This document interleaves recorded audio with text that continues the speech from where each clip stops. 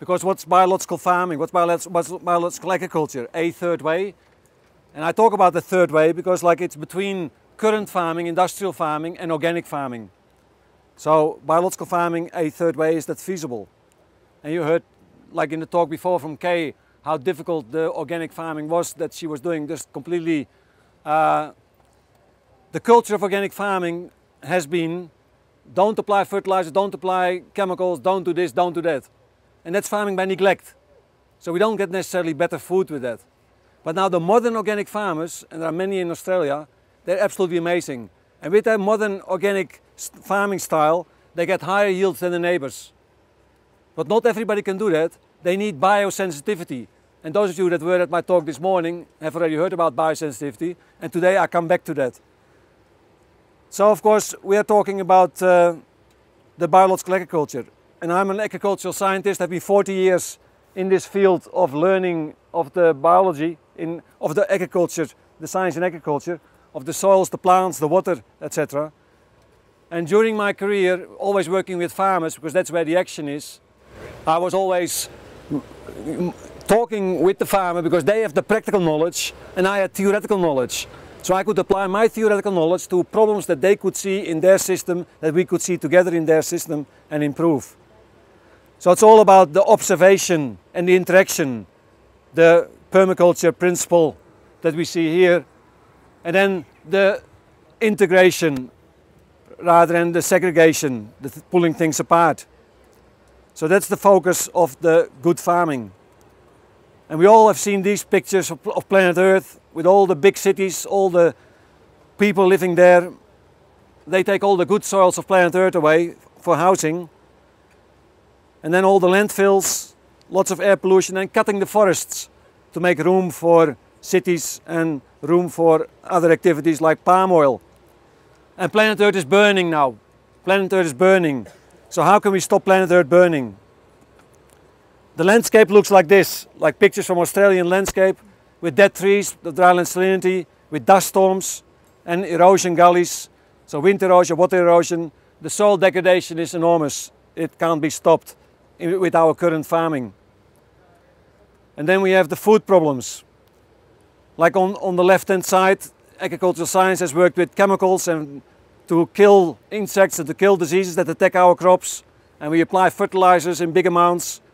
And then we have feedlots where we keep the animals healthy with antibiotics and feed them hormones to grow better, faster. And then the food that comes off the farm goes through the food processing system. And they add the food colorings and the preservatives, and that's then the fast food. And then like the hospitals do overtime, and they become more busy all the time because our food is so bad.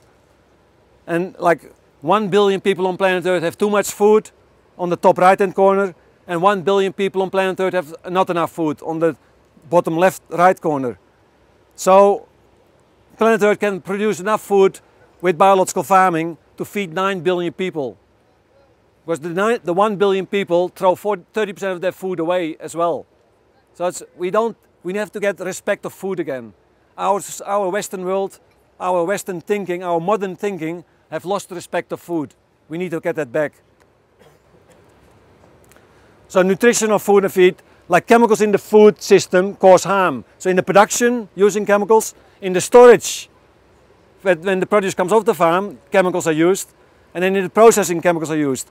All those chemicals cause harm because synthetic chemicals are poison or they are confusing in our body.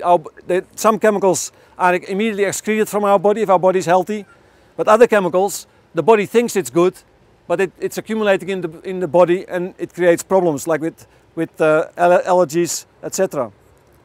And like all the chronic diseases, like a statement now, all the chronic diseases go back to synthetics in our body.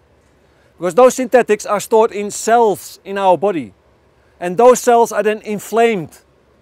And that's continuous inflammation, that's a chronic disease. So depending on which body those cells are, is the chronic disease that you have symptoms of. And so what Kate was saying as well, like the farm gate mineral density is down by 30 to 80% in the last 50 years. So we have to eat the good food and we have to get to farms to get as much mineral density in the food to have good food. And then of course if that food goes to the food processing, any food processing, like if you do refining, so you make white flour, white rice, white sugar, white salt, that's all bad stuff, as is the other white stuff like heroin. So keep away from the white stuff, because you need, any color in food means minerals in that food. And then if you have food processing, like all the breakfast cereals, they go to the factory, they make a nice porridge, they cook the grains and they make a nice porridge, and then they use a pressure machine to make all those nice shapes. Oh, and they add 30% sugars to have it taste good. And whenever you cook food and you use pressure in food, you lock up minerals. So on the package of the breakfast cereal, can say, oh, this has calcium in it and there's this and that in it. All those good minerals, and we have added folate. They have added that to the breakfast cereal, but it goes in our body and out of our body because the energies are not in our body to extract those minerals from the processed food. The only minerals that are easily available for our body are minerals that are embedded in food by the growing plant, the growing animal. As soon as we cook it, we destroy. As soon as we use the microwave, throw the microwave out of your kitchen, because the microwave destroys all the antioxidants, all the flavonoids, locks up minerals, wrong stuff. So soils keep degrading. In that whole system of food production, our soils keep degrading. So problems with our industrial agriculture, worldwide in modern farming, we need more and more fertilizers and chemicals to achieve the same yield and with a lower quality. And like in India, where I was last 3 years ago, there are villages there that became completely organic farming. And they said we had to use every year more chemicals and more fertilizers to get the same yield as 30 years ago at the start of the Green Revolution. And our soil became concrete. And we didn't have the money to buy more horsepower to till our soils. And we went back to the organic farming. And now our soils are alive again, very crumbly, and our food is so good. And our profits are now so good that we are very happy and healthy. And we don't have chemicals around the farm. So the Green Revolution is stalling. And like the Green Revolution that started like in the early 60s with the big new varieties that needed more fertilizers and to get higher yields. But as they used more fertilizers, the plants became more susceptible for insects because the plants were unbalanced. Because as soon as you grow a plant with a fertilizer from the bag, like that you can buy in the shop, then the plant takes up that fertilizer easily because it's water soluble. And the plant takes up so much of the stuff that it doesn't take up all the other minerals required for strong cell wall building. So the plant becomes weak. It looks good, looks nice and green and lush, but the plant is weak. And then when an insect comes, an insect can eat that plant. An insect can't eat a healthy plant because the molecules are too big. They can't digest it.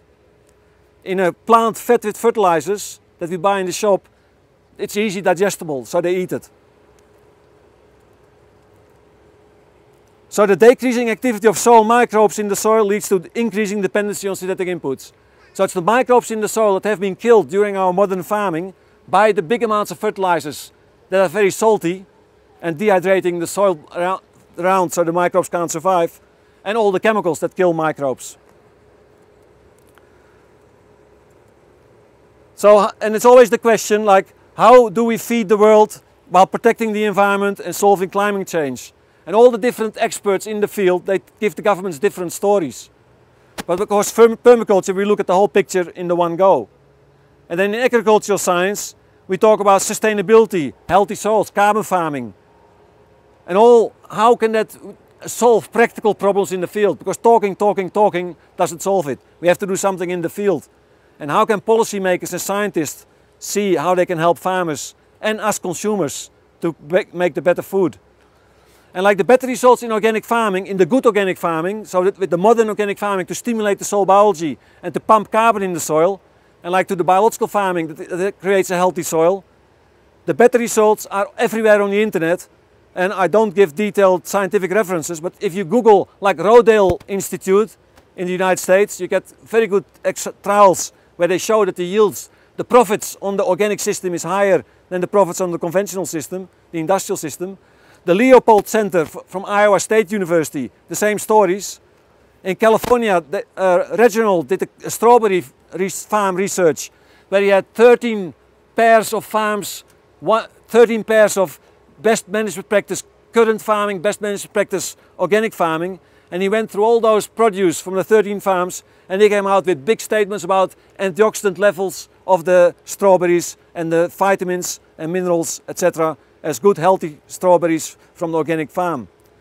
And like the Organic Center, the American Organic Center on the web has lots of reviews on their internet system which show, like for instance this one, the review about nutritional superiority and pesticide risk, gives lots of examples of how good management organic farming is. And then when you hear in your news that people say, organic farming is not better, then you can remember what Kay was saying, like the way Kay was farming organic, that those crops had a low mineral density because they were not activated by the soil biology. So it's again organic. And this morning those people that heard me saying like compost is not compost, biochar is not biochar, it's all very specific on what methodology you use to produce produce in that name, under that name. And of course Rudolf Steiner with the biodynamic agriculture. And in Japan, Fukuoka, like the one straw revolution. Who has read Fukuoka? Yeah, great, yeah. So you know all that story. And like that's a guy with a very high biosensitivity. He could, as he walked through his paddocks, he could sense the biology, he could sense the animals, he could sense the plants. And he was completely happy. And he did no digging farming. He didn't have to do anything. He just sowed the seeds. And his energies, interaction with the plants, made that farm look superior. And all the people that came to that farm, like lots of backpackers came to that farm and stayed in the hut and helped on the farm working. And there were big teaching programs in Japan and in Thailand in the rice systems. Of all those trainees, only 10% managed to get Fukuoka's outputs. Why? Because the biosensitivity of those practitioners was not high enough to grab that life on planet Earth, the sensing, the tuning in with nature. And that's what we again have to develop, the sensing in with nature. It's the biggest missing link even in the whole permaculture yeah. movement as well. Yeah. We haven't grown up. So that's the critical part. And of course Rudolf Steiner had that in all his lectures, that was the foundation. And then of course Rudolf Steiner then talks about the spirituality of the farming. And with all the solar system, the moon, everything comes in place. And like that's not, and that spirituality is not like a religion, because it's the spirit of nature that's speaking. And all the religions on planet Earth, they've taken like that spirit of nature and made their own God and their own God images with that spirit of nature. And that's the issue of us humankind, that we have to distance ourselves and get closer to the spirit of nature to see what it does for the plants and the animals. And of course everybody has seen The Horse Whisperer, the movie, that lots of people can talk with horses as well. And then the FAO in 2006 had a big report about organic agriculture and food security, and they proved like the 25% of farmers of the world in India, those that are still organic, they can be very high productive systems if we improve their indigenous knowledge to what we know we can achieve with organic farming, with all the outside information. So that's the background picture so at the United Nations level, everybody says, all the scientists say we can do it. But at government levels, it's still denied. Each of our governments are beholden to the powers of the fertilizer company, the chemical company, the pharmaceutical company, and we can't get in. And then we now work at the grassroots, like permaculture is on the grassroots, and at that grassroots level we can work with all that, and then the United Nations is saying that, and one day we can make connection and governments will change. So here we have the organic system. So it's a complex, dynamic, self-organizing system. Like it's all the same as our human body used to be. Self-organizing, self-healing. But then we started to interfere with what we eat and what we are not allowed to eat, or what's so-called bad for us, and our body cannot heal itself anymore. And like the same with the field outside, the gardens, that with all those microbes in the soil, the soil was self-healing. It was like there were 15,000 species of microbes in the soil, and of course with those 50,000 species, like lots of them had the same task. But then you have a different species for a different temperature, different moisture content, different time of the year, different plants growing. So each time, like for every one function, there are like 15 different species that can do that function. So there's never, in our ecosystem, climate system cycle, there's never a hole in that system that's not covered by a microbe. But as we start killing those microbes with lots of fertilizers and chemicals, then we get holes in the system and we get problems. And then the soil starts to degrade because it can't heal itself anymore. Because the soil is living. And it's the biological microbes in the soil food web that are the key part of that system. The same as the key part in our stomach. So the first 10 principles of permaculture I had at the top two levels, like that self-healing system and the soil, all the organisms that work on it. And then we have to manage it. We have to manage the balance and diversity. And that's of course done with the bottom two principles, to be observant and to interact and to then be creative with change. Because life is always changing, biology is always changing. The patterns of our climate are always changing. So we have to observe and then be creative in how we respond to changes. And not do the same thing all the time. Because planet Earth doesn't work with the same thing all the time. And then as we do the inputs have to be small amounts. And we have to avoid synthetics. And we have to do small amounts, because any big amount, like 100 kilos, 200 kilos, a ton per hectare for lime and things like that, those big amounts completely upset the fine balance set by the microbes. And like the science world always talks like in 100 kilos per hectare, etc. And they get big results. But like if the plant needs like 5 kilos per hectare as something good, we can't balance all those little changes. So we give the big bang and it works. And that's of course the principle of the snail, where the snail stands for a slow change and not a big change as in our current industrial farming. It needs to be slow with small amounts. So biological agriculture, a third way. So here we have the current industrial farming system, and we put lots of chemicals and fertilizer in, and like I said before, over the whole world, also in the United States, in the Midwest, in Europe, Australia, India, China, all the rice in Southeast Asia, they have to use more and more fertilizers every year to get the same yield. And in Southeast Asia the yields are going down. So the industrial farming doesn't work. So then people say, oh, become organic. Stop using synthetics, stop using fertilizers, work with nature. But organic farming doesn't work. The step is too big. Because in the first 2 years, the whole system is adjusting. And if your soil is degraded, then you can't passively improve the soil. And organic farming is like passive. So what you have to do is you have to stimulate the soil, to balance the soil, and slowly go towards organic. And we do that with biological farming. So with biological farming, we take the best from the current farming systems, and we take the best from organic, and that's the goal that we have. And then we go step by step, season after season, in that direction, and we lower the fertilizer use and we lower the chemical use as we go. And like my recommendation is, in the first year, you use like 80% of the fertilizers and no fungicides and no insecticides. 80% of the fertilizer, and 20% of the monies that you save, you use for agriculture, for biological stimulants, like for a compost tea, to look at calcium availability in the compost, etc., to stimulate that soil biology, to resurrect the soil biology, to activate the soil biology, so that you can go a step forward.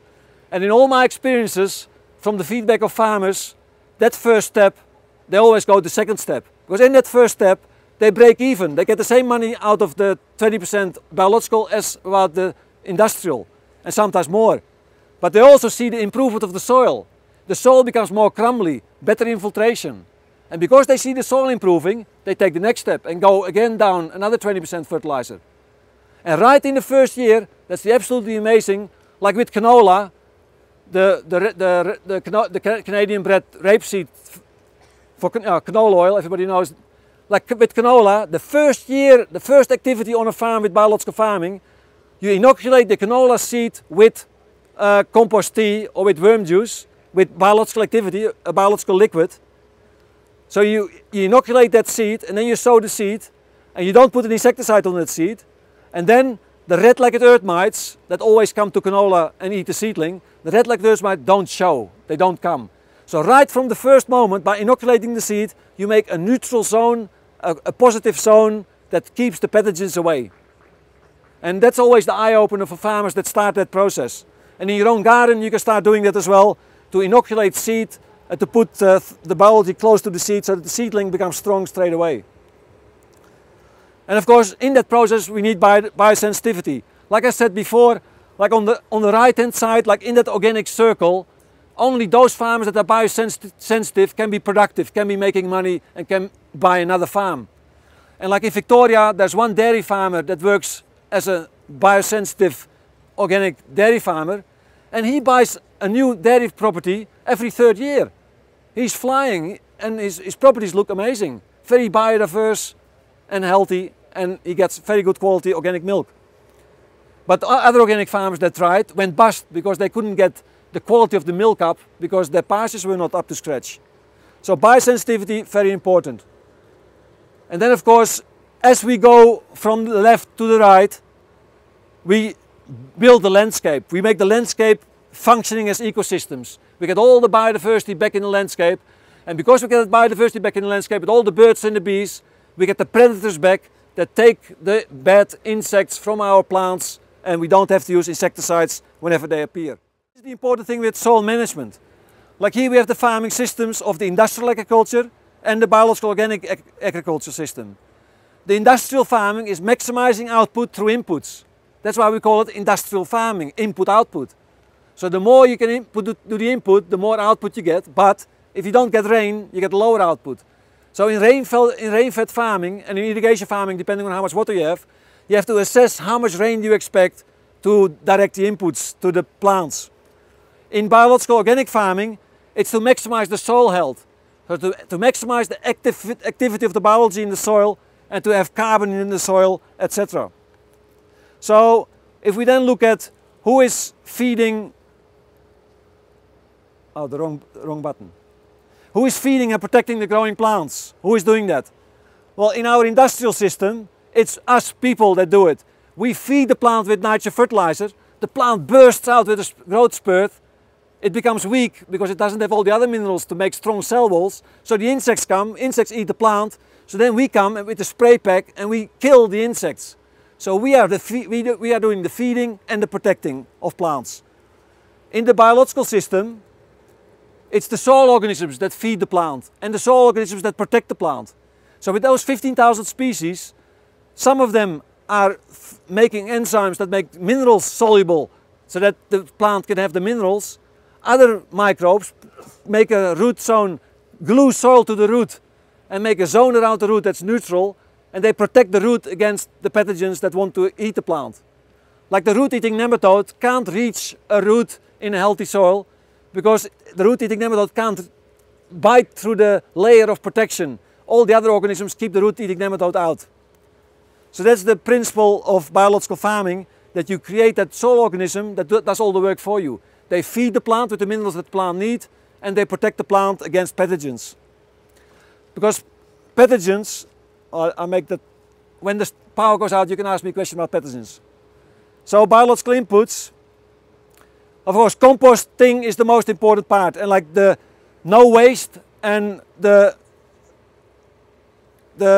resources, the renewable resources, valuing resources is very important in the biological inputs, and composting is the foundation of those issues, to recycle and make fertility. But like on the market there are now various products available. You can have biological stimulants, and like a biological stimulant is a biological product that stimulates all the life in the soil that's already there. And like the biodynamic principles, like biodynamic preparations are a product that does stimulate the local biology. And then you have like seaweeds and humates, fulvic acid, humic acids, molasses, fish proteins. They stimulate the soil biology. So you can use that to stimulate the soil biology if you know you have a good population. But if you don't have a good population, you can kickstart that whole biological field with biological inoculants. So you can apply compost, but like on a broadacre farm you can't apply compost.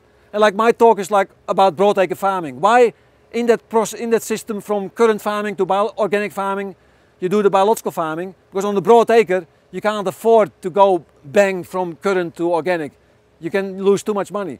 But like in a home garden, you can easily make that step because it's not profitable. There's no profit involved, no dependency.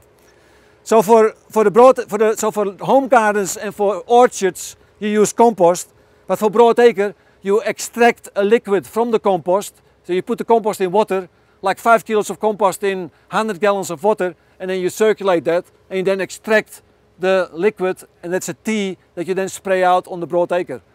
Or there's another way you can brew for 24 hours as well, but that's a question that you can ask later. And then of course we have liquid brews that you can make. Like there are companies in the world that make that sell that brew. And then FEM, the mycorrhiza. Like the mycorrhiza is the most critical fungi in the soil because it attaches itself to the root.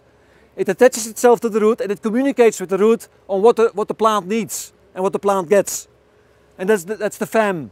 And in Australia you can buy it in a bottle, freeze dried, and you can add that to your inoculant and as a quick start. And then of course the worm juices, the vermiculture. Very powerful stuff to apply. And then depending on the feedstock of the worm farm, you can create a better worm juice. Like you can add seaweed to your feedstock of the worm farm. So then all the micronutrients from the seaweed become biologically available in the worm cast or in the worm juice. And also some lime, because then that calcium becomes biologically available easily. So all these things we can play with worms. And of course this morning we heard from Albert that you can do it also with the biochar, that fine powdered biochar. The worms eat it as well, and it can give an additional benefit. And then we have mineral fertilizers. And like mineral fertilizers are the unprocessed minerals that the plants need. So it's soft rock phosphate, lime, gypsum, crushed rock minerals, like basalt rocks from the last volcanoes, etc. That basalt has a very high mineral content. So if you crush it to a very fine powder, and like lime as well, the finer you make those minerals in powder, the more surface area each prill has, because then you broadcast that on the paddock, and then the microbes colonize each particle of the mineral and start dissolving it, making it soluble and give it to the plant. So if you put big rocks on the paddock, nothing happens because it's too slow to take up, to decompose, to make soluble by the microbes, because the surface area is not big enough. And also like in the industrial farming, like in Australia, the governments are saying, oh, stupid to put rock phosphate on your paddock because plants can't take it up. Of course, that's true. Plants can't take up rock phosphate. So what you have to do is you have to make the biology active, that you get active biology that can make the phosphorus soluble and give it to the plant. And that's the power of biological farming. There's no single factor, it's all a system. And then of course, like in this story, you can ask, oh, what about a chemical, what about the other fertilizers? Like the NPK, the nitrogen, phosphorus, potassium, those are chemical fertilizers. Like mineral fertilizer is the pure mineral, chemical fertilizer is that mineral goes to the factory, like phosphorus, the phosphate rock goes to the factory, then they use a process of acidification to make that phosphorus water soluble, and then they put it in sand and in a bag and sell it to the farmer for a good profit, and then you have to broadcast the fertilizer hits the ground, and then the water soluble phosphorus, a plant has to grow actively, and like for 2 months, 6 weeks, 2 months, that phosphorus can be taken up by plants. But then the rest of the phosphorus is then locked up on, like if you have lots of calcium in the soil, in alkaline soil, the phosphorus is locked up with calcium and no longer available to the plant. But then if we have activated biology, then the biology can again unlock that phosphorus from the calcium and give it to the plant. All these miracles exist and are quantified. And then of course we have biological fertilizers, like the worm juice, worm cast, fish protein, seaweed, compost, compost tea, compost of the manure. They're all fertilizers, biological fertilizers. And like I say in that list, like composted manure. Because manure, the pure manure by itself is not a good fertilizer for plants. Because the pure manures, the chicken litter and the cow manure, etc., that has water-soluble nitrogen, phosphorus, potassium in it. So if you put a pure manure on the paddock, then or in your garden, then the plants immediately start to grow. And because it's water-soluble NMP and K, the plants grow too fast, so it doesn't pick up the other minerals, so you get weak plants. If you compost that manure, then all those minerals are embedded in the compost, in the soil particles that are made, in the humus and the organic carbon that's made, and then you get slow release. And that slow release is only facilitated by the active microbes in the field. So it's that system that's very good. And like with the chicken litter, we have a very good system with the chicken litter that, like if you have a chicken farm nearby, then you can take chicken litter, and then like yesterday we heard about effective microbes, the EM, and then you can use like EM dissolved in water, and you wet the chicken litter to 50% moisture, and that's like, what was the Costa Rican name? Yeah, Dai. He's not here? Oh, you can't hear the story. Yeah. So then, yeah, those of you that didn't see it, like to get compost in the right moisture content, you wet the chicken litter and like mixed with the EM, and then you make a bowl. You squeeze a bowl of the chicken litter, and when you open it, when you have wet hands, then there's too much moisture, and when you open it and it falls apart, there's not enough moisture, and your hands are dry. So that's the 50% rule with like anything we make in chicken litter, any kind of uniform mixture, because like you can only do that with a uniform mixture like chicken litter, because as soon as there are other bigger parts, smaller parts in a mixture, it's difficult to make a bowl. So that's the chicken litter, and then you make like gee, what's the English name? A wedge, a row, a hedge row, a windrow. Yeah, gee, my mind was escaped. Yeah, you make a windrow like of this height, and then you smear the outsides of that windrow, and then within 2 days the temperature goes up. With inside that, if you have the right temperature, the right moisture content, the temperature goes up. And then after 6 weeks, you can turn the heap, and then inside it's all pure soil. The outside can still have a cake. But in that way you can make in 8 weeks a very good soil, and you broadcast that on the paddock. And I've done that with farmer groups in Australia, like with a group of 16 farmers, and they all had the same recipe. We had meetings talking about it, like I talk about here. And then the same contractor broadcasted the chicken litter over the paddocks, because it was in like one district, and they all got it from the same chicken farm. And 2 had a perfect compost, absolutely amazing. It smelled good, sweet, and nice crumbs, and perfect. And 2 hadn't worked at all. So they didn't check the temperature after 2 days, 3 days, and nothing happened. And then the whole gradation in between. The second year, half of the people had a good compost. Because everything we do, don't give up if it fails. Try again, talk with others. Because we are on a new road of learning and things that the other people haven't done. So then you are allowed to fail. Because it's not failing, it's learning. It's only if you do it for the second time, you're stupid. But we can make all those jokes, but it's learning, and we have to communicate with each other. If you don't have access to seaweed, like if you're in a prairie or something, can you use lake plants? Will it give a similar response as far as food stimulants? Which plants? Like lake plants, like freshwater aquatic plants. No, the mineral density of those is not as high. Because it's the mineral density of the seaweeds, and like the 60 different mineral trace elements that is in there. Yeah, and the seawater as well. Like those of you that, oh yeah, here is a bit far away. Oh, Aqaba is not that well. Like, yeah, because there are like along the Australian coast, there are farmers that go to the coast and take seaweed themselves, and that has absolutely magic power. And also you read stories like in Acres, USA, about using seawater, just spreading seawater on the land, and you get an amazing result. Yeah, and it's only once in a while that you have to do it, like once a year or just at the start of a spring. Question? Well, just partly in response to that, I'd say that coastal agriculture is one of the least developed parts of what we need to be doing, because there's huge potential to have a very productive coastline. Yeah. Did you put exhaust fumes in to test whether we were awake?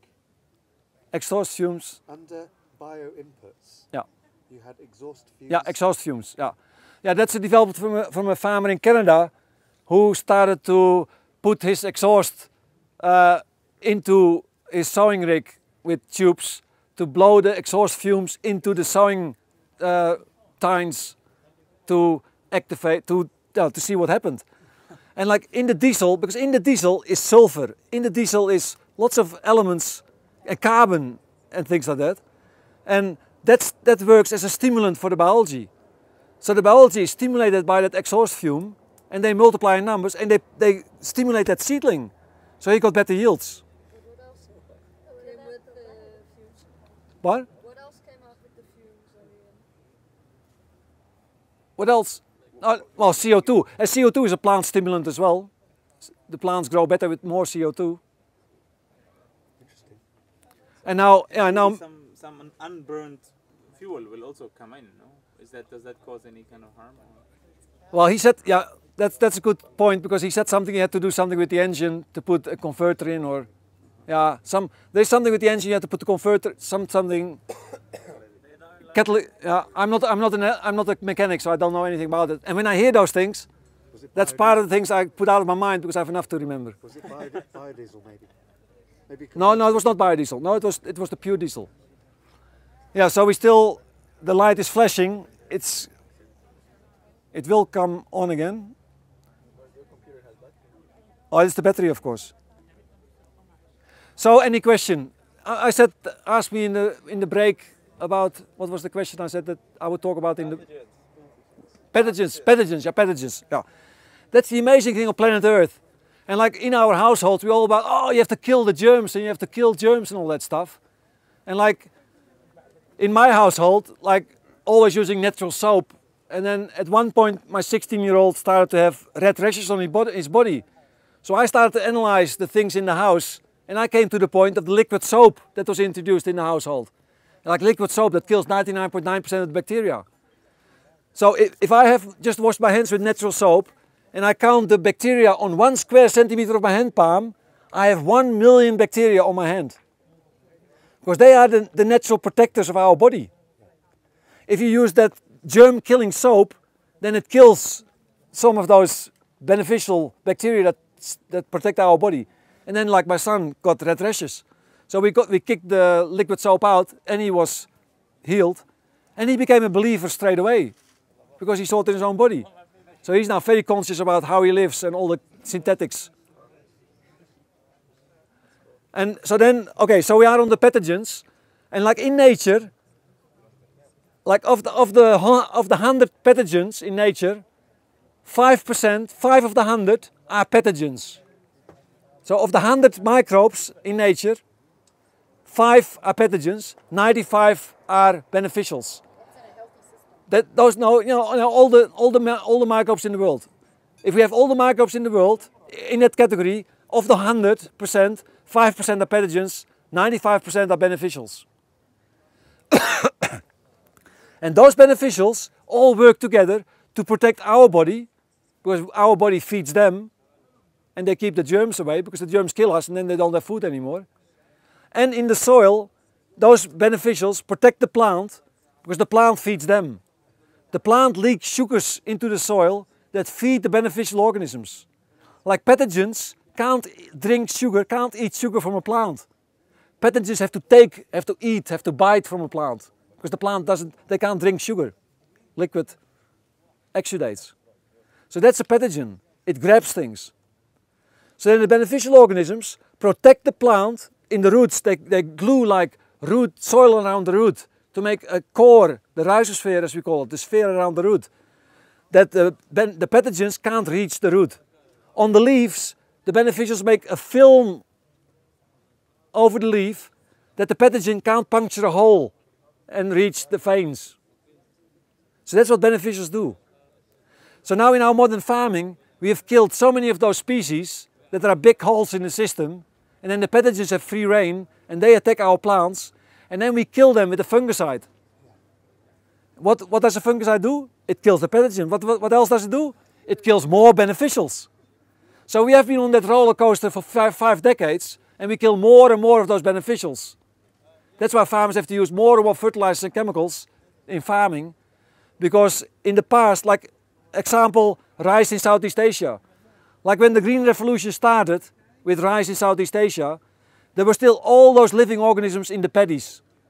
So they were feeding the plant. But then the farmers put nitrogen fertilizer on there. So then some of them were killed, but then they resurrected, they recovered, but the next year again. So each time you put nitrogen fertilizer in, less and less survive. So then, what the picture I showed, like who's feeding my plant, we humans have to feed the rice more and more, because all the microbes in the soil are killed. So the microbes can't help feeding the plant anymore, and not protecting the plant. So that's the modern farming, that's the industrial farming explained. Like, and nature was so powerful. And when the first time I said that in a scientific seminar in May 2005 in Canberra to my learned colleagues in a seminar about the biological farming, the way for the future. And then I said about this, that we created resistance in plants, that plants couldn't be eaten by insects and diseases, because we create resistance. Because like the way Kay was talking about raising the Brix level, as soon as you raise the Brix level of a plant, that plant can't be eaten by an insect or attacked by a disease. And that's the natural process. So at question time at that seminar, my colleagues were attacking me and saying, that hasn't been proven by science that you can make plants resistant. You haven't proven that. I said, if that was not true, we humans would not be here on planet Earth. Because all those pathogens, they could have kept eating. Why did they stop? Because they came to plants that they couldn't eat. And those plants made seed, and they dropped that seed, and in that way you created again a resistant plant that grows. Because those plants are then connected with microbes in the soil. Those microbes in the soil provide the plant with the minerals it needs to be strong, to have strong cell walls that insects can't eat and disease can't infect. That's how the cycle of life went. But then, before humans came, there should be no insects that eat plants. Like what you said now, all plants should be in the natural way, should be strong enough, and then there wouldn't be any insects. Yeah. There's a question about there should not be insects, because if all the plants were like that, then insects don't have food. Well, insects are garbage collectors in nature. Because you can imagine, all plants can't have always the protection of all the beneficial organisms in their root system. And like there are always plants in a field that are sick, that can't get the stuff they need. And then the insects come and eat that plant. So the insects are garbage collectors of nature. That those weak plants can't make seed and can't destroy life on Earth. So here we continue now with the, so that's the composting, so the biodynamic preparations, compost and manure, the biological fertilizers. So then we get like another studies of the United Nations agencies on food and climate, and they concluded that low external input sustainable agriculture is based on local knowledge systems. Like local knowledge systems, what the people in the local districts know, indigenous knowledge, and then we can improve that indigenous knowledge with the knowledge we have from other areas. And like in that CSRO seminar that I gave, some people then said, we don't want to go back to the dark ages.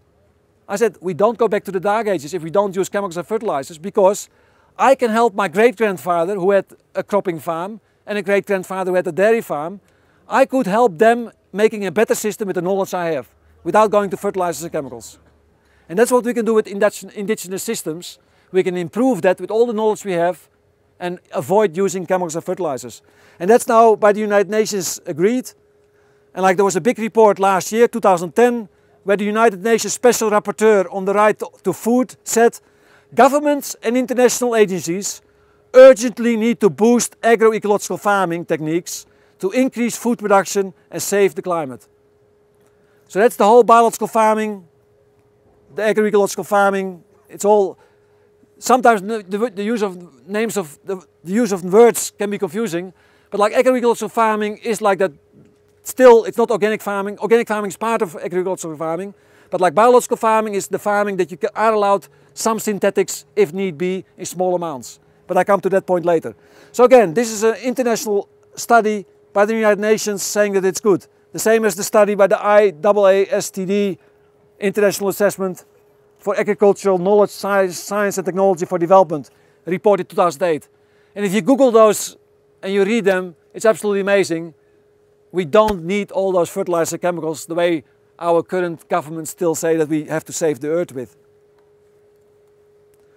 And like lots of those studies go back to Professor Pretty from Essex University, who did in 2006, he had an overview of the agricultural farming. And he found 286 projects in 57 developing countries with a 79% average yield increase.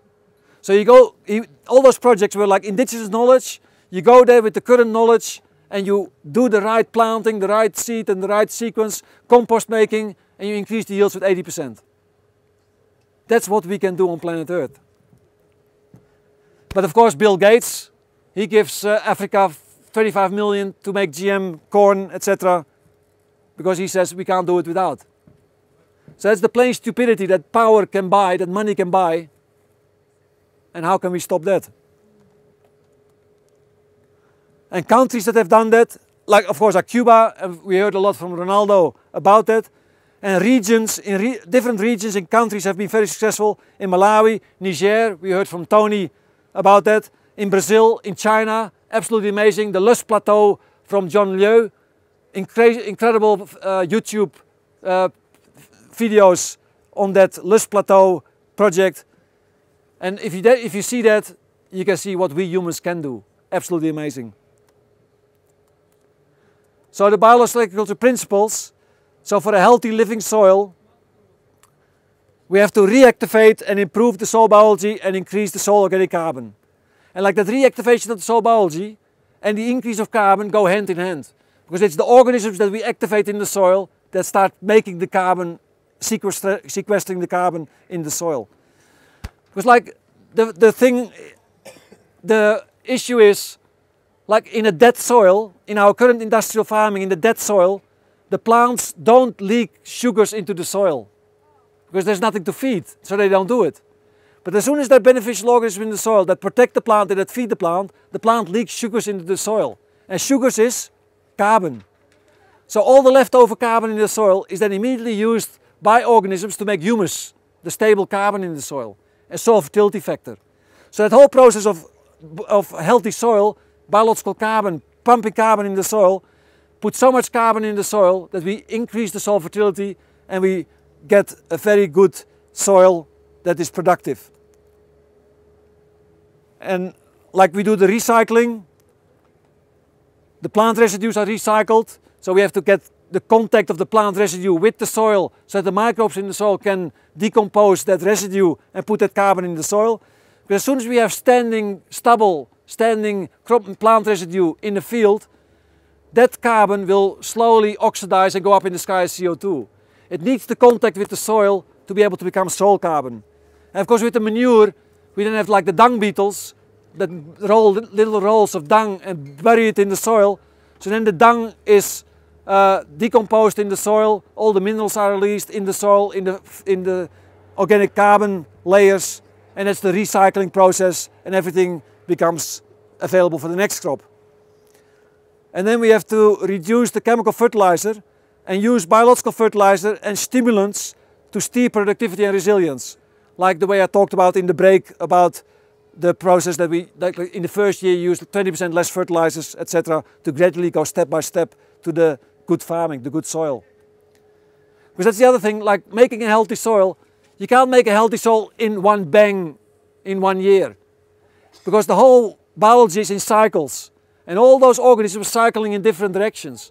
So if you do it step by step, then slowly all those cycles start to become in tune with each other and you get the whole system working. And like after 3, 4, 5 years, depending on the kind of field you have and how degraded the soil is, or how bad the soil is, how good the soil can be, you have the whole thing in place and it's all running.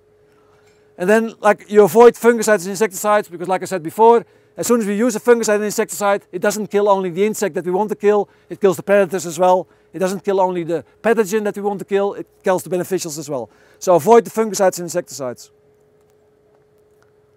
And the conditions determine the gene expression.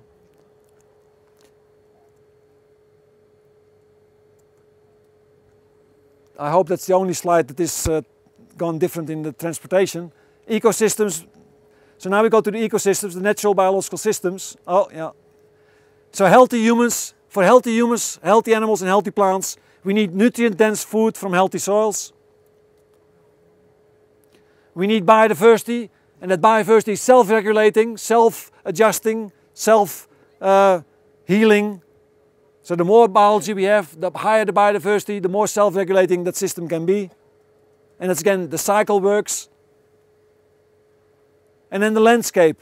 We get ecosystem services, we get clean water, clean air, oxygen production, good food production, and the whole system is in place.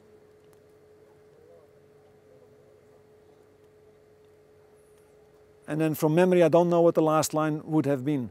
So this is like the soil food web. And like the soil food web is the foundation of life on planet Earth. The topsoil on our planet is the foundation of life on Earth. Without that topsoil, there could not be life on Earth because plants would not be able to grow. And what we have been doing over the last 100 years with our topsoils right around the country, around the globe, around planet Earth, is degrading the topsoil.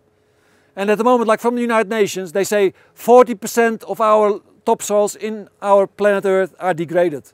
40%. That's why we have the desertification, that the desert is increasing, etc. And then, of course, with the examples from Tony, etc., that we can go put the deserts back with the good plant growth, stimulating the trees and getting that whole soil biology back and getting the activities of the plants that can grow. So this whole system starts like with the green leaf and the sun. The sun gives the energy to combine the carbon dioxide from the sky with the water in the soil to make the sugars, the CH and O combination. And those sugars then make the plants and the roots. The plants grow, make fruit, grain, etc. And then they die. And then they become organic matter. And that's done by the microbes. Like microbes are decomposing the organic matter. And like you have specialists in there as well, because like cellulose, the outer stem of plants is hard cellulose. And it needs another crazy critter to digest than the normal soft carbon from leaves. So if we don't have that the fungi, because it's a fungi that does the cellulose decomposition, if we don't have that fungi in our soils, then cellulose can stay behind because it's a very slow decomposing material. It's not as hard as carbon, but it comes close. So with the microbes, they do the first steps of the work, and then every next layer of living organisms, they eat the previous layer. So the bird eats the beetle, eats the mite, and eats the microbes, and that whole food web is intact. So we need that food web also for all the predators above the soil to be able to pick out all the insects that are around that could attack our crops, vegetables, etc. And here we have a look in the soil. So here we see a root going into the soil, and attached to the root is the mycorrhiza. So the mycorrhiza is a fungi that's attached to the root, and it goes very long arms into the soil to pick up minerals and water to give to the plant. And that mycorrhiza talks with the plant. And there are now scientific papers in the international literature that start to unravel the communication between plant and the mycorrhiza. So this is no longer a furphy that I tell you. Oh, furphy is Aussie for some dreamt up story. What's the any other? A fairy tale, yeah. So it's not. So what I'm talking about again, it's not a fairy tale. It's now all proven by science. Because the plant knows what it needs to make strong cell walls, to grow new strong cells, because it wants to protect itself from insects and diseases. So the plant asks for all the minerals that it needs to be strong. And the mycorrhiza then communicates with all the other microbes in the soil to get all those minerals solubilized and transported to the plant with water as well. Like a plant with mycorrhiza can take up more water than a plant without. And that's one advantage like of the big drought of the decade, the past decade in Australia, very dry weather, lots of droughts, that I was going around all those farms and seeing the biology in action. And then you come to the biological properties with healthy soils, and those yields then were higher than the neighbor, because the mycorrhiza was giving more water to the plant than the plant could extract from the soil. And of course the crumb structure you can see here, like all these soil particles are glued together, and then it makes pores, like that's the crumb structure with pore space. So when it rains, the water can infiltrate in the soil.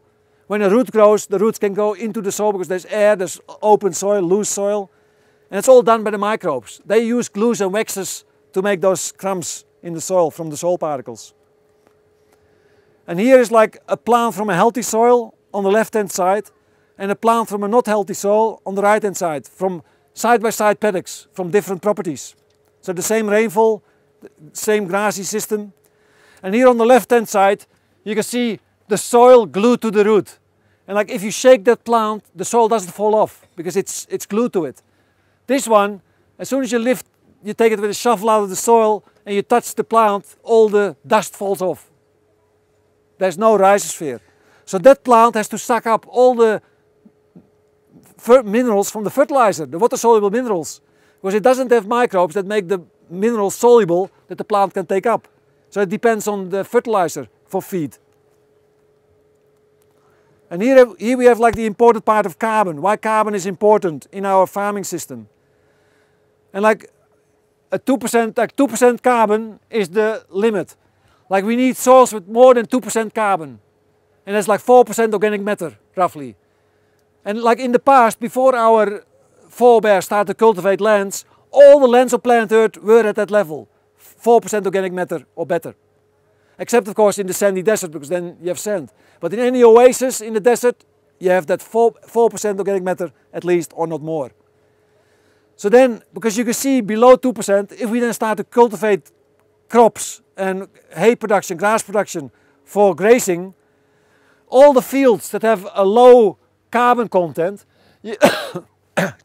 excuse me, you got a lot of variability in the production. Because those plants become very susceptible to climatic conditions, to heats, to droughts, to frosts. So lots of impact of the environment on the production. So there you go, like from 2 tons per hectare hay to 10 tons per hectare hay, from below 2% to above 2%, when it becomes very stable around the 8 ton per hectare hay production. And it is the 2% carbon is associated with like a topsoil layer thickness with all the active biology, and that topsoil like of 5 centimeters gives then the roots a head start to make a healthy plant. If you don't have that head start, the plant never gets there, it stays weak. And every hot period it falls over, a frost it falls over, drought it falls over, etc. So we need the carbon as an immune system for the soil. The higher the carbon level, the higher the immune system of the soil, the better the plants grow.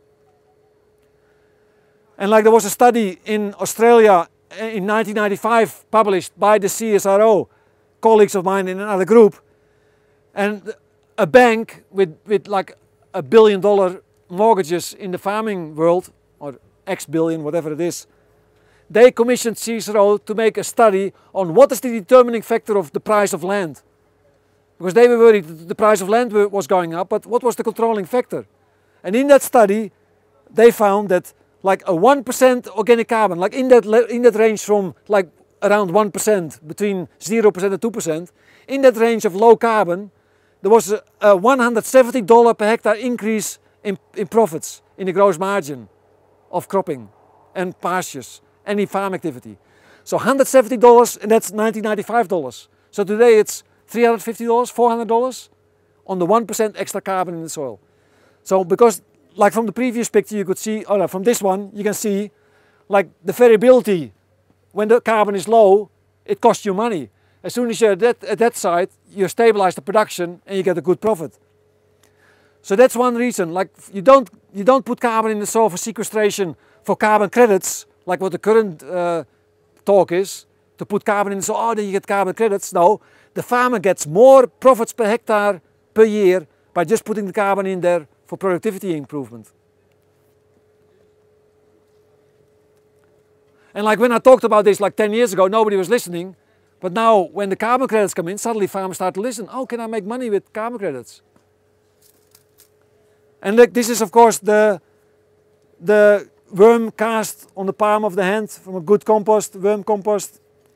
And like in the biological farming, the carbon farming, we get carbon sequestration and reduced emissions. Because as you don't apply fertilizers in big amounts, you reduce the emissions. And like for the sowing operations with you save like 50% of the diesel in that biological farming because the soil is more loose and you don't do that many passes. So 50% diesel is saved from industrial farming towards biological farming. And then like the soil test, like my personal experience traveling around the country in Australia, right from the dry areas to the hot tropics and the wetlands in the east coast and all climates in Australia, all states in Australia, I found farmers with 0.2 to 0.5% carbon increase per year. Absolutely amazing when you do that biological farming. And like that's what I show here, like the science world says, like my colleagues were saying, oh, that's impossible, you can't do that because there are not that many plant residues to put that much carbon in the soil. But it's not the plant residues that do that. It's the exudates, like the sugars that are leaked through the roots to feed the bugs in the soil. That's a very important component of that extra carbon. And the phototrophic bacteria. Because phototrophic bacteria are bacteria that live by themselves in the soil and they take carbon dioxide from the sky and put it as carbon in the soil. So it's those processes that give us the big carbon increase in the soil. And the organisms that do that are like, they make the humus, the earthworms, of course they make the good humus, the worm cast, but also the mycorrhiza, like the fungi that's attached to the root. And the plant feeds the sugars through that mycorrhiza, and any excess carbon that the mycorrhiza gets, it makes glomalin, which is like a humus type big carbon chain. So that's why that system is so efficient, because it makes humus all the time. And why do those buggers make humus in the soil all the time? All those microbes and the worms. Why do they do that? All that energy. Habitat. Exactly. They make a habitat that's so good, so fertile, that next year a new plant will grow and pump food in the soil. Because if they don't do that, if they don't improve the humus content of the soil, then the plant production stays the same as always. But they put more humus in the soil, but then they know we get more food next year. All organisms on planet Earth wants to live. All the organisms want to live. That's the power of biology. So then we go to the fields, like a paddock is a field in the Aussie language. And then on the field level, we change management practices. Like for grazing systems, we do the cell grazing. Like anyone familiar with cell grazing principles? Yeah, with Alan Savory, etc. So it's a small area with a big number of animals for a short time. So you have to subdivide your paddock in smaller parts, and of course with the permaculture principles, you use the windbreaks, shelter belts to make nice smaller units, and then have the grazing system rotating through those cells. Very important for biological farming. And then of course we have to design the landscape, and we use permaculture to design the landscape. So we increase the biodiversity in the landscape, and woodlands, like on ridges we make woodlands, on the low parts we make wetlands, and then we have the windbreaks, shelter belts to give shelter to animals, to increase the productivity of animals. So we do all these things, and all these things increase the biodiversity on the farm, in the landscape. So it's very important. And then we can use like a yeoman's key line, like the chisel plow with the yeoman's principles that follows the contour to stop the runoff of water. So all the water, when it rains, the water falls into those grooves of the contour, so it doesn't go down. A very important aspect to recreate an aerated zone for roots to grow and to enhance the biological activity. And then we have the natural sequence farming, which is like Peter Andrews, an Aussie, who designed with all the degraded gullies and like waddies here. When you have an erosion gully, Peter started to make leaky weirs with stones and big tree trunks in such a way that it created a pond above the leaky weir, but there was always water trickling through. And if the flood became higher, then he had special ways that the water would go over the weir from two sides. And when water goes over the weir from two sides, like it's a V, then the water collapses from two sides, and that reduces the speed of water. Then the water slows down slowly. And I could have put in pictures of this, and I can talk about it for this principle for an hour as well. That's Peter Andrews, and he has a book, it's Natural Sequence Farming, and you can Google that on the internet, and he has a book as well. There are 2 books about that.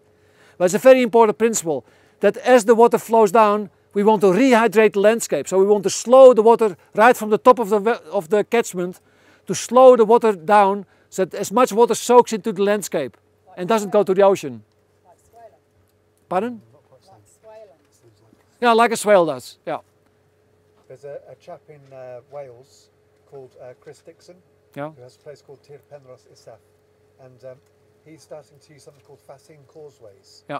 which is basically a fascine is a bundle of sticks, Yeah. Yeah. Yeah. and you can create causeways which are these long bundles of sticks put along the contour more or less. Yeah. Yeah. Yeah.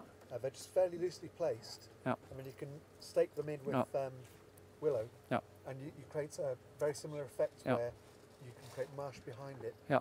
And very much slower water. Yeah, yeah. So this is an example in Wales. It also done like with bundles of wood, etc., twigs that you can force the water to go over contours, etc., following contours. But there's one important thing, like loosely packed.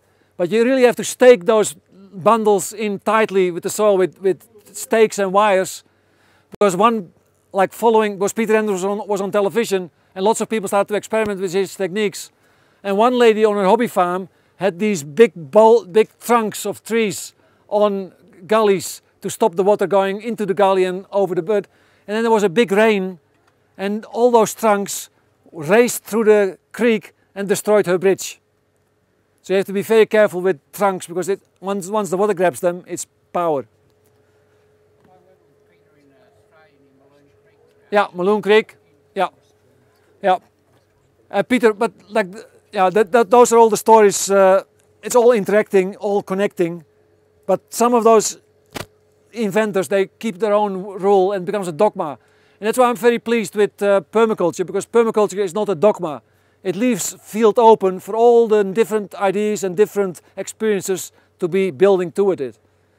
And like the natural sequence farming is a dogma that you're not allowed to do this, you're not allowed to do that. And of course, it's forbidden by the government to do it anyway, because you break the rules of the hydrology. And then of course, Colin says pasture cropping. And like pasture cropping is the ultimate farming, the ultimate biological farming in the world. Because like you have a pasture, and then in the winter, in the autumn, you graze it, and then you graze it harder than like with the cell grazing. So you graze it bare, and then you sow a winter cereal in that pasture, and then the winter cereal start to grow. And if you persist with that for like 5 years, 7 years, 10 years, then you get a transition of the genes in that paddock. The winter annuals, like the ryegrass, etc., start to disappear, and you get summer grasses, summer perennial grasses that start to take over. So you get this switch in different species, because the summer grasses, they are killed in the autumn by the frost, so then the winter crop can grow.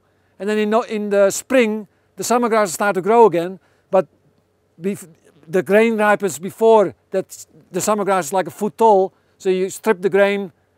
And then the beauty of that is that the cattle and the sheep, they can graze to like an hour before you sow, and they can start grazing the paddock an hour after you finish harvest. And they can pick up all the grains and all the loose straw and all the green stuff. And of course, for those of you that are in animal feeding, if you have the green stuff and the straw and grain in a paddock, that's the ultimate for feeding. And of course then people say, oh, but then your water use efficiency for the grain, you get low grain because all the water is used by the pasture. Well, that's part of the system. In a good year, you have so much rain that the grain grows well, the winter cereal goes well. In other years, well, you have the good income from the pasture anyway, from the animals, and you don't have to worry. And his system, and I'll show pictures of the soil a bit later. Oh, we have to finish, well, I'll finish this story. Like, I will show a picture later, like, he now has, like, in the old family issues, like, his brother has the farm next door, and he had this farm, the farm was split up, etc. And he now has, and his brother does the best management practice with current farming. Best management practice current farming. But Colin has twice the stocking rate on his property with this farming. This is the picture of Colin's soil, and like you can see, luckily we have good lighting here. You can see here the black stuff going down like to 40-50 centimeters, and the roots, you see roots here. This is from the neighbor, like his brother, where the roots are only up till there, and then just a solid clay, and even when you have a wet year, the roots can't follow the water because there's no uptake. And in that process, Colin sequestered over 10 years 4.6 tons of carbon per hectare per year. And the stable carbon, part of it is the labile carbon, like the carbon that go up in the sky as CO2 easily. The stable carbon was 3.6 tons per hectare per year. And if we then know, and that's like 13 tons of carbon dioxide equivalents per hectare per year. And if we then know that we're now talking about like $20 per ton of carbon dioxide as a carbon credit, he would get like $260 per hectare per year carbon credits on top of his profits from the farm. And because those numbers come out, the whole establishment is frightened. And they say, oh, it can't be true, can't be true. Because all the wood people are frightened because this is competition for money for carbon sequestration. So that's why it's very difficult to convince the powers in our society that this can be, and then they say, oh, this is just a one-off situation, can't happen. But we have now lots of situations where it does happen. Because that's in central New South Wales, like 500 kilometers northwest of Sydney. This is 200 kilometers east of Melbourne on the south coast of New South Wales, on the south coast of Australia. This is a typical dairy farm in that country. And like a good producing dairy farm, current management practice, you dig up the soil and like the plants have like 1.5 inch roots, the ryegrass 1.5 inch roots, and then the solid grey clay. Then we step over the fence to Ron and Bev's paddock.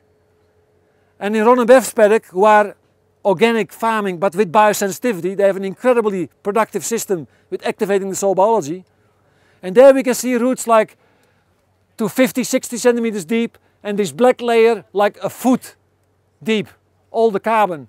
And I couldn't lift the sod of the clay, all the roots, dense roots. And like he has again, twice the stocking rate of the neighbor, and very healthy animals and very good systems. And about that farm I can tell at question time more, but then we have dinner as well. But like I have many stories that are incredible. Well, you asked for it, I tell that story. Like on that dairy farm, it's absolutely amazing. Like so it borders the Southern Ocean with all the cold fronts coming from the Antarctica. So when a cold front comes through, the neighbors would ring Ron up and say, oh Ron, do you have a calf for us? Because their calves are dying in the paddock because of the cold. Ron's cows, they don't calve at that front. They just walk around there, the front is gone, they drop the calf.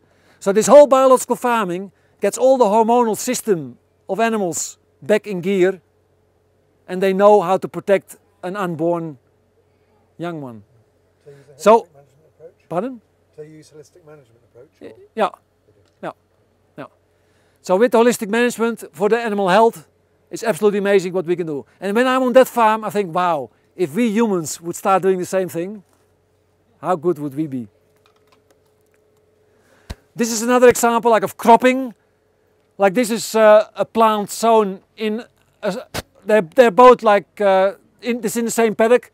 One half of the paddock on the left side, another half of the paddock on the other side.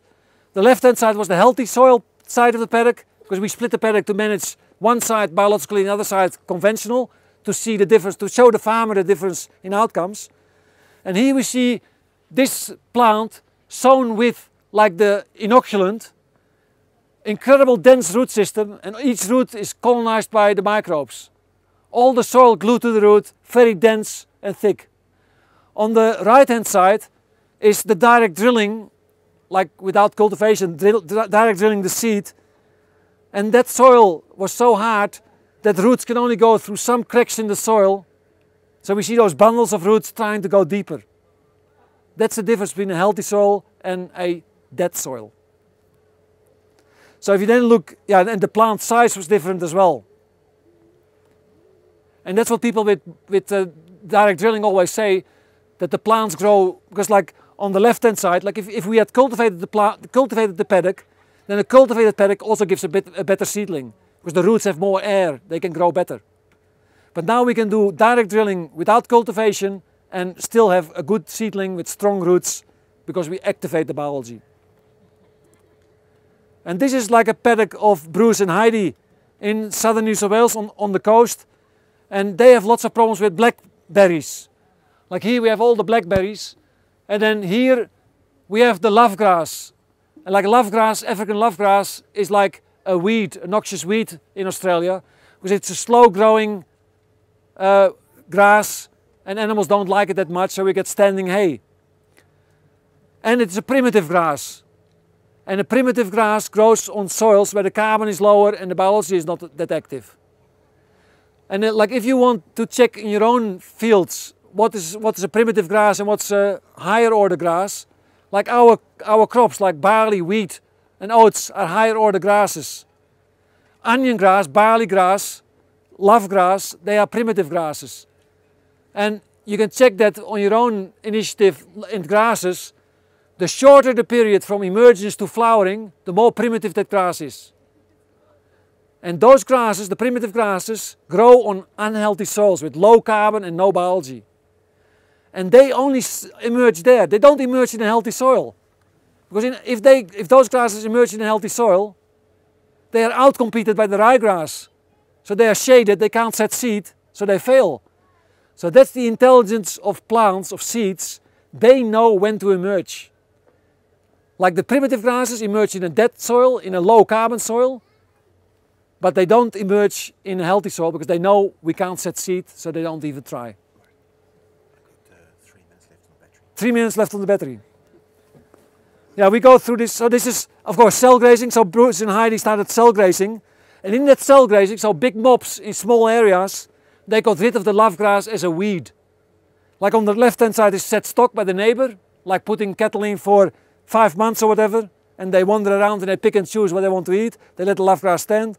But with the pressured grazing of the cell grazing system, all the animals start to eat the love grass.